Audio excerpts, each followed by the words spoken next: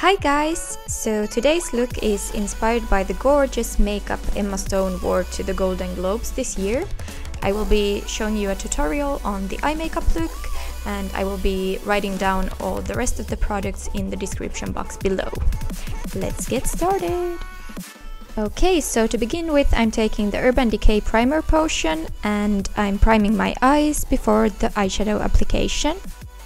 Next, I'm taking this Auto Balm palette by The Balm and I'm choosing the blush eyeshadow color and applying it in the crease and outer corner with the Sigma E37 brush. And I'm also taking the color down on my lower lash line with this Duroy flat eyeshadow brush.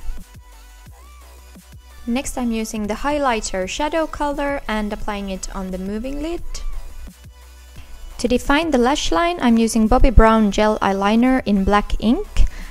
Emma was wearing a very subtle eyeliner, but as my eyes are a lot smaller than hers, I want to enhance and make my eyes bigger with a thicker line.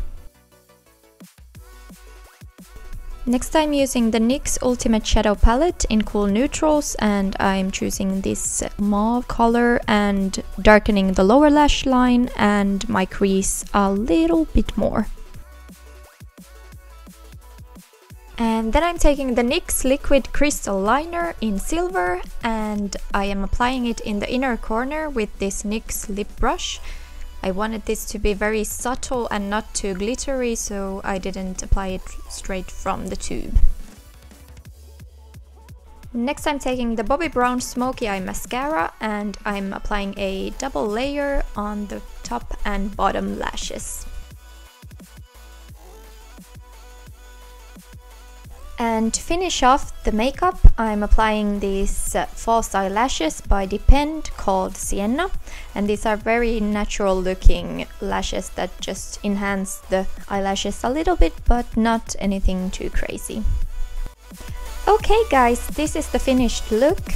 I paired the eye makeup with a rosy cheek and lip makeup and a glowy skin to get the perfect red carpet ensemble. This makeup look is also great for the upcoming Valentine's Day when you want to look gorgeous yet natural. Hope you enjoyed this video and like and subscribe if you haven't already. Thank you for watching and I'll see you next time. Bye bye!